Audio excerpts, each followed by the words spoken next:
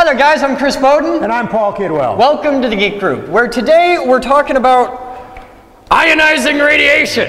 Yes, isn't now, it fun? you got a hold of me with this thing of like the whole radiation problem in Japan. Yes, they're having a little problem with some nuclear reactors. Yeah, but now it's a problem for us. Yeah, because it's all coming across the ocean. Yeah, but didn't we do like really thorough, extensive radionuclear testing with contamination coming from Japan back in the 40s, and we made sure that was all safe for us? Pretty much, yeah, but so what's the problem? People want to know. Okay. All right, now. I thought we sorted that out. We have two survey meters here.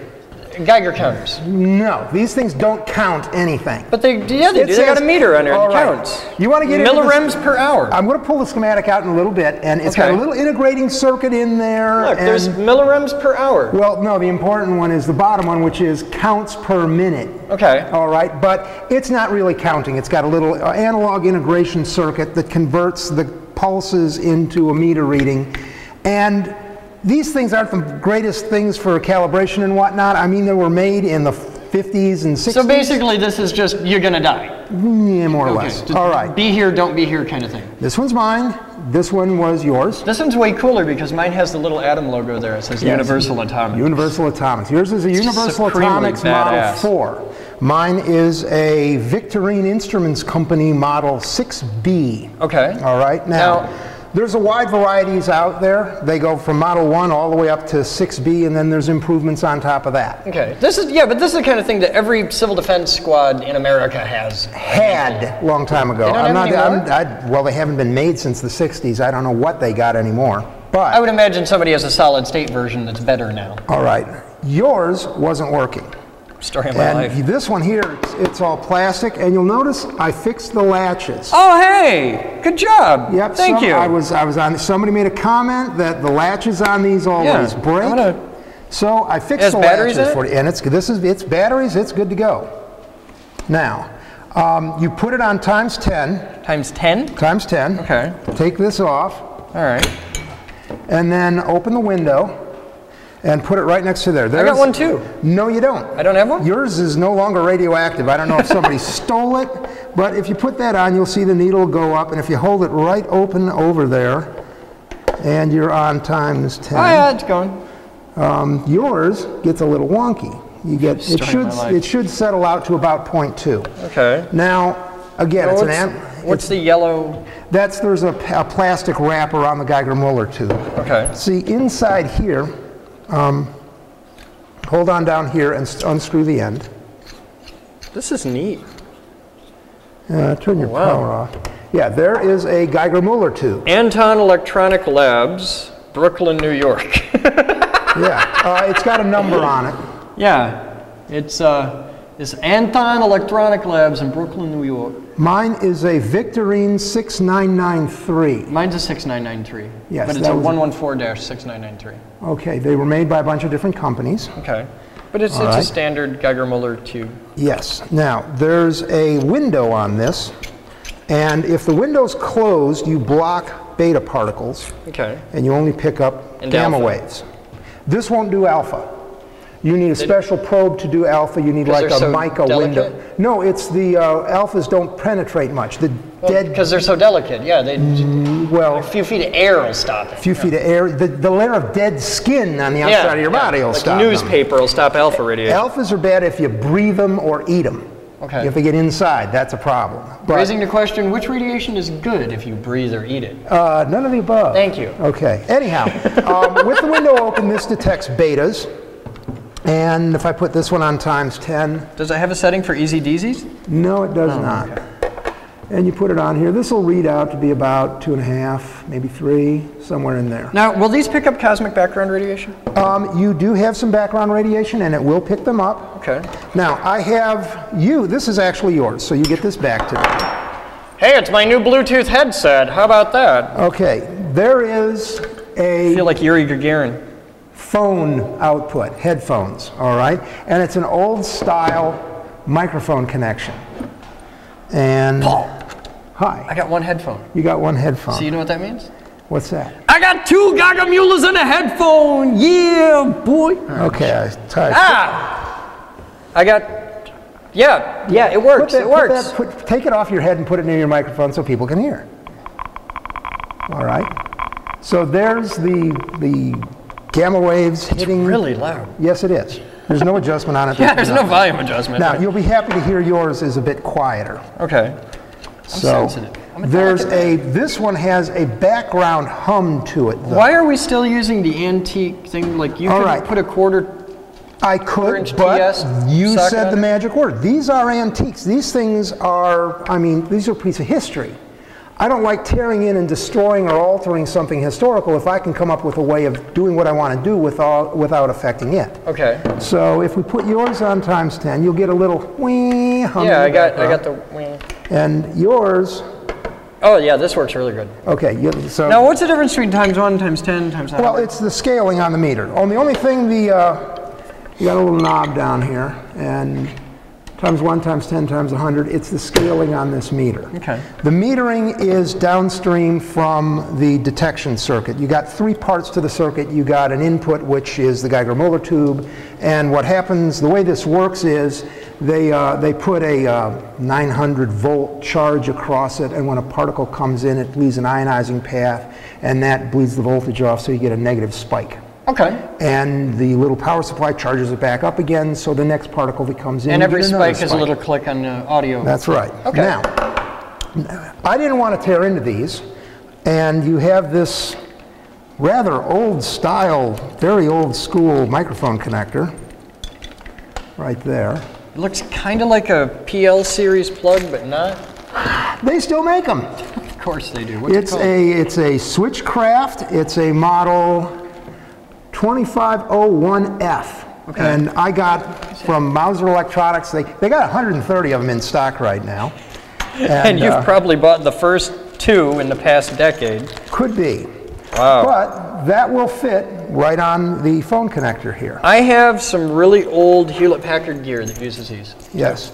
Well, I had some coax from an old thin Ethernet connection. I mean, it's like BNCs with the... I have a record player that has those. Really? Yeah. So it's got those on it. Okay. So I cut my Ethernet cable in half, I wanted a butt end connector, but I only had a T. Ethernet cable? This is what it was. Thin Ethernet, 10 base 2. 10 base 2, yeah. Yeah, okay. long time ago. Anyhow, so I put... They're still using that in certain car dealerships. I've seen it in use in the past 2 years. Oh my God. Yeah. They're running... You need to, well, we don't do that anymore. I'm going to be nice and not say whose dealership it is, but you know who they are. Yes. Okay, anyhow. Yeah, they still run that. All right, I'm going to screw into mine. And then we have our little oscilloscope here so we can see what this waveform actually looks like. Okay. So, there's our ground. There's our feed. And we're on times 10. Oh wow, hey, there's stuff. Okay. I'm looking over here. I'm going to move our ground line up because it's negative pulses. Yeah. All right. And I'm going to set the scale to 5 volts per division. Okay. Boom. So 5, 10, 15, 20. There's a 25 volt negative pulse. Okay. Are you actually getting the bottom of the pulse? I believe I am. Hold on. I need to set my trigger. Set it to 10 volts per division. I can't set it. I have to kind of eyeball it. All right. I'm doing single trace. Now, here we have a double pulse, all right? Okay. And if I hit it it'll get another... And a triple! And we're getting multiple... Home run! We're getting multiple pulses. You'll notice this one, when it outputs a pulse, it goes down and comes right back ferocious. Up. Now, I'm going to move over to yours. Yours is a little different. It's got a little flip-flop one-shot circuit built into it. So a multi-vibrator? Actually, no. It's being used as a one-shot. Okay. So it's like one pulse. Okay. And we'll put yours on time. It doesn't matter what we're putting it on because we're downstream from we're upstream from the metering circuit on this. We're actually reading the output of the detection circuit. You're not reading. And that's because I'm only getting, where's my trigger? Okay, we're going to have to go auto. Oh, wow. You'll notice yours, mine's much cleaner. Yours is a much smaller pulse. That's because you're reading the output of that one shot. My pulse is much smaller, but it's cleaner, which is important. Okay, you may have a larger pulse, but it's a dirty, icky, filthy pulse, whereas mine is clean and has smooth edges. And let me set the trigger. There we go. Oh, that's fabulous. Okay, so there's a, all right. So this, we're getting like a 2 millisecond pulse. Yes, yours is also much pokier than mine. All right. What we're going, so what I've, I'm trying to be good. I'm trying. Now, what a lot of people are trying to do is take their survey meter and rig it up to data log somehow, some way. I'm sure there's like something that's been made in this century that'll do this. Well, I haven't seen it, and I went searching.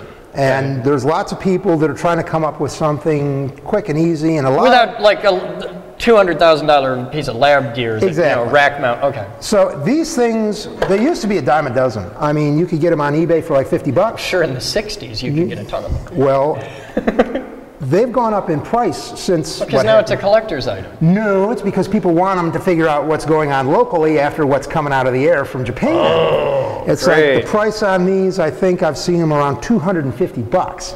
Thank you, Fox for News. untested, anything, just one, it's you turn it on and then the meter moves. It's like, okay, fine, 250 bucks, boom. So there's $500 worth of survey meters right here. Okay. All right. So lots of people are trying to come up with ways of interfacing to them. I've seen a lot of circuits, most of them all direct connect. I saw one guy on a website make the suggestion that you use an optocoupler to connect up to it. Okay. Because you're outputting a negative voltage pulse. Yeah. All right. For this one, it was like, what, 25 volts? Yeah, it's kind of ferocious. Well, if we're going to use an Arduino for our little connection. Of course. Of course. Where's Dan? Where's Dan? Dan's not around. It's like, I was hoping Dan would be here for this because I was going to do it with him, but okay. We'll do it with you. We need. Thanks. They didn't erase the board. We need to erase the board. We've got like 50 crew people. We could, you know, yes. Nobody gets around to erasing the board. Nobody gets it. I had a paper towel. I'm on it. You're on it? That's you know who should be erasing the board? Who? Red. Red, of course. You're a jerk. I'm a jerk? Get the Windex. You can come clean the board. Got the Windex. Where'd the Windex go? I'm a jerk. Come on, now look, I'm red. Come here, come on down, you can clean the board. Oh, you're going on camera now. You're in the video. You're famous on the internet. You're the board cleaner. You're Red the board cleaner. Okay. There, that's as good as it gets. Thank you. It's a little gift. All right. I had the guys bring the sign out for this video too. Oh, excellent. That's your prop there. There's an Arduino underneath here. It's an Uno. Okay. And on top I have a prototyping shield. And I put the little... You're dangerous with those things. Yes. I got a little breadboard, little tiny breadboard. I bought a blue one. Is that a 555? Or what? No, yes, that is a 4N37 optocoupler. Oh, okay. So we're going to use an optocoupler. Now, for those, the kids at home that don't know, what is an optocoupler and what does it do? Draw it on the board, don't just tell me. That's what I'm doing. Okay. An optical coupler, this guy has 6 pins. Pin 3 isn't used. But pin 1 and pin 2 are an LED. Okay. All right. And over here... inside the chip, there's an LED. There's a little light. There's a little light. You also have an NPN transistor between pin 4 and 5, and they bring the base of the transistor out to pin 6. Okay. All right. But you don't need to use that. When the LED lights up, the light shines on, this is a photo transistor. Okay, well you got to draw the photo transistor, because otherwise people are like, it's a transistor, what's it do with an LED? That's the symbol. No, you got to draw a symbol for a photo transistor. I don't even remember what that Draw is. a circle around it. Draw a circle around it. And then point a little, it's an arrow coming in. An arrow. It's like the opposite of an LED. In. Okay, good It enough. looks like a little lightning bolt. No, you've got like the lightning bolt like that, and you've got your All right, I'll let you be and artistic for a change. and that, and yeah, it's Okay, a fine. transistor. All right. In any event, that's I'm an artist, damn it! 4N37. Okay. All right. Now, We have our survey meter over here with the ground and the signal. It's on the wrong side. What do you mean? It's on the wrong side. Pick. Give me a survey meter. It's even different models. It's always on the side. Okay. I just want to bug you about it.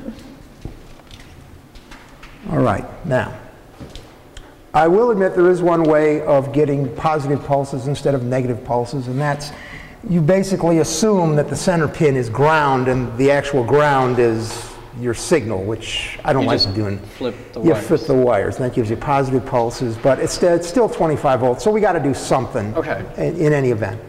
Well, what you can do is connect your output here up to the LED part of your optocoupler. But it's 25 volts. You're going to blast the LED out of the water. But it's an extremely small pulse.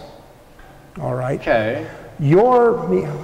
It doesn't have enough time to cook the LED? Yeah, it's not so much that. We're going to put a filter between the two. Okay. Just all like a resistor? Or? Now, one thing you need to notice on your meter. Because you put a capacitor in there, it's going to affect the, you'll limit the timing and stuff. You see your waveform? Yeah.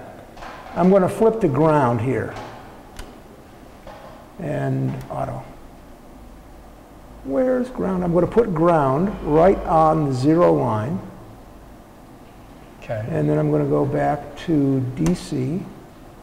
You'll notice the line jumped. Okay. The reason why the line jumped is there's a DC component. There's an offset to it. There's an offset. Which is not uncommon with really crappy audio amplifiers. There. Okay, you see there's an offset. Ground, yeah. I'm going to go auto. It's a really tiny offset, like what, 2 volts? 2 volts. That's enough to light up an LED. It is enough to light up an LED. So you need to do something to block LEDs that. need 1.4, don't they? It depends on your LED. Some of them are as high as 3, like the blue ones. Okay. But you need something to block that DC component. Okay. So what we're going to do is we're going to throw a capacitor in there.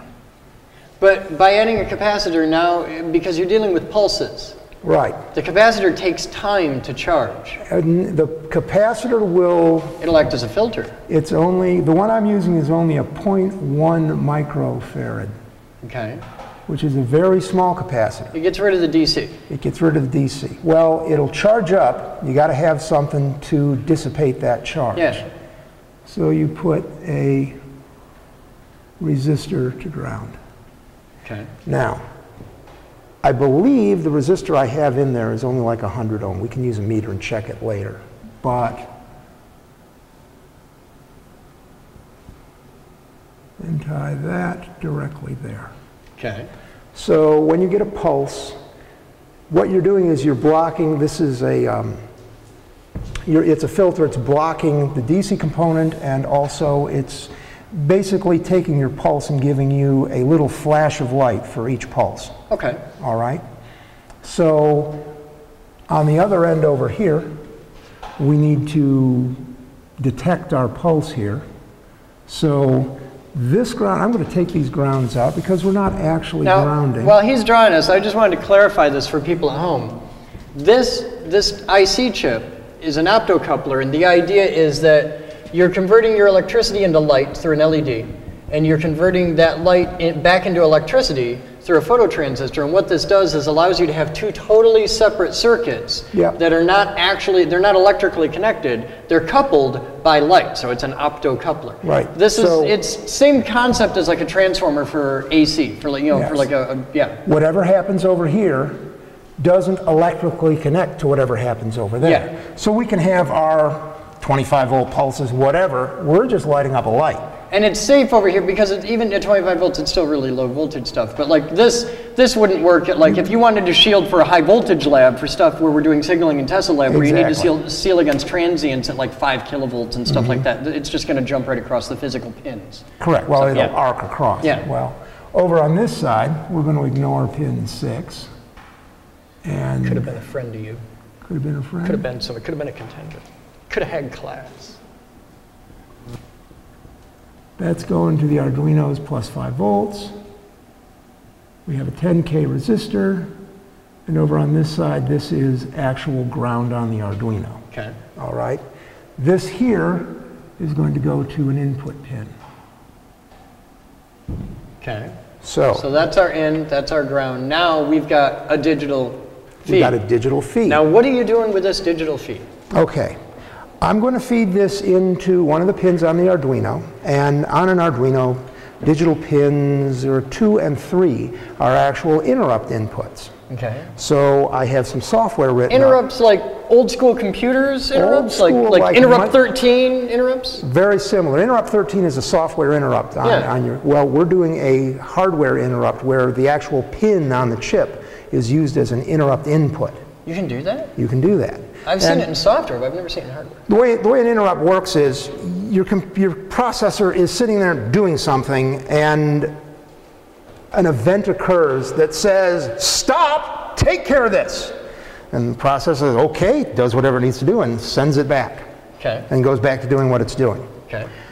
The interrupt is actually a little program, yes? See? Yeah. Paul's interrupt driven. Yes.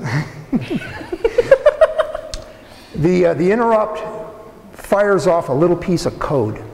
That code is it's standalone. It doesn't affect anything that the processor is dealing with. It does its own little thing. So if you have something that you want to deal with, you're going to need like a global variable, which is what we're going to use. And what I've done is set up an interrupt to increment a counter. Okay. So at the start of the program, we're going to 0 it, and then whenever the interrupt fires, it'll increment the counter by 1, and we just let it count up for a second. And then you interface a clock to that, and now you've got your counts per minute, counts per hour. Well, we're going to do counts per second, so we're displaying often. Okay. All right. Now, on our little board here, my alligator clips are going to go off to our survey meter. There's the red one. All right, now we're using yours, and we're still reading. This is a good thing. Now I'm going to try and intercept this so I can actually see. Do you want to intercept it here? Or do you want to intercept it on that end? No, I don't. This is the survey meter. Yeah, I got that figured out. I can see the wire. This is the LED side. I'm going to try and catch the photo transistor. Here, you do your thing. I'm just going to get these sorted out. Slide all that just down. I'll take this because you're going to short it out. I can see it coming. You've got look at this big giant make. Hey! What? You know what this is a time for with all this extra hanging wire coming off here, Paul? What's that? It's time for the all-new jet black Gerber diesel. Gerber Ninja. Check that out. You need to flick that again. No, it's open. No, if it didn't flick, it wouldn't open. But it's brand new. It's very tough. There is the all-new Gerber Ninja Gerber. I upgraded. There'll be a video about this, but it was time, guys. I had to retire the old one. I'm sorry, but we have an all-new Gerber Ninja, and it's black now. Ooh, the little releases are a lot nicer. Oh too. Yeah, we'll do a whole video on this, but it's way better. But now I can trim your grass with the all-new Gerber Ninja. You can? Well, that's okay. If your little Wheatley wire isn't good enough for the front cutters. Oh, you got the little scissors. No, they're not the little scissors. The little scissors on this, look at them. They're huge now. Yeah, they're way better. And just boop, there you go. Oh, see, that was easy. It's great. So yeah, that's the all-new Black Magic. Are they a sponsor? They are not a sponsor yet. They should be. They should be. It closes great though. Okay. I'm going to try and intercept our signal here. Okay, I have a little pin hanging out to grab the ground on. That's really 900 volts to the tube? Yes, it is. Well, different tubes take different voltages. But these tubes take 900 volts. These tubes take 900 volts. Okay, so there's my resistor. There's the optocoupler. I'm not radioactive. No, I was just wondering if I could get you bit with the 900 volts. No, it's internal. Oh, okay. Okay, now I'm going to have to make some setting adjustments on here. I am getting pulses. Normal. Okay, hold the, give me something to detect, please. I'm packing all this stuff up. Stand by, you ready? I need to set my ground first. All right, set your ground. Okay, there's ground. I got counts per millennium or whatever. We're going to do, and this is, I'm at 1 volt per division. We'll change it to 2 until I can see what we're,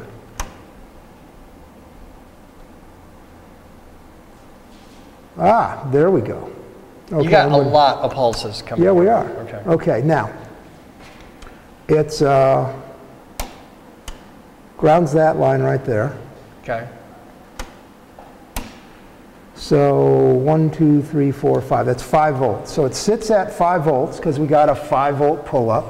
Whenever we get a flash of light, the transistor grounds the output pin, and we get a little spike that goes down to 0 there. Okay. Now, that little transition from high to low, we're going to set up software to capture that event. Okay.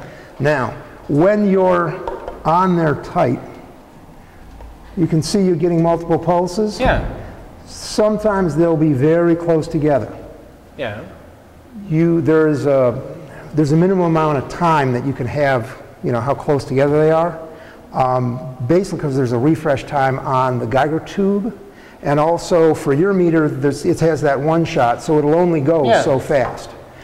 The circuitry on mine will actually operate a little quicker because it doesn't have that 2 millisecond pulse duration. It's just a little... It's a little negative spike. Okay. All right, now, we had discussed that you might want to do the software as a separate part, or you just want to keep going and do the software right now? Let's do it. Okay. Do you want to come back? Because we've covered the hardware side really well. Do you want to come back and in the next video we'll do the software? I think that would be good. Okay. The software, it's not going to be a long video. I mean, there's the software, but we do need to talk about what interrupts are. So. Okay. So we'll wrap this one. We'll come back the next time, and when people come back, we'll go through the software and how to do this. Good idea. Okay, cool. Well, thank you for coming and showing us this stuff. This is really awesome. And yeah, we want to thank everybody for watching on the live IRC and all that. Well, the live people are out there. So hi to all the people live on the Ustream video. And for you at home right now, we are now doing live video broadcasting from the studios here. And if you go to this link, you can see our live Ustream feed, which is just awesome. Okay. And there's an IRC for that coming. That's a long link. It is a long link, but they can just click it. Okay. Look. That works? Yeah, isn't that great? Yeah. Just like that. Okay. But you see we've got the big monitor out here. This is going to be used for the Ustream thing, where we can talk to and interact with in real time. Viewer comments. Yeah, we can, and people can ask questions, be like, hey Paul, what's that little blue thing and stuff? And and we can talk about that with the IRC. That's the idea. Okay. We're getting towards it. We're not there yet because you need to do something with Ethernet. Or Rob was going to terminate the Ethernet, which is Yeah, there's no power to that machine. Can you? No, it's not the power to the machine. I've got the other end of the Ethernet. There's no power to this. Well, I can plug right into the Ethernet thing. I can do that. Just, I don't know which cable it is. Well, grab them both. I'm grabbing them both. One of them. Yeah. The longer one is the one you want to play with. They're the same length, Paul. Okay, that's not it. I got a link light! Hey, I'm on the internet. Okay, so when we come back and talk about the software video, we can actually have viewer comments. Yes. Okay. Excellent. Well, I'm Chris Bowden. And I'm Paul Kidwell. We want to thank you for watching. Please remember to rate, comment, subscribe, donate, and call your mom.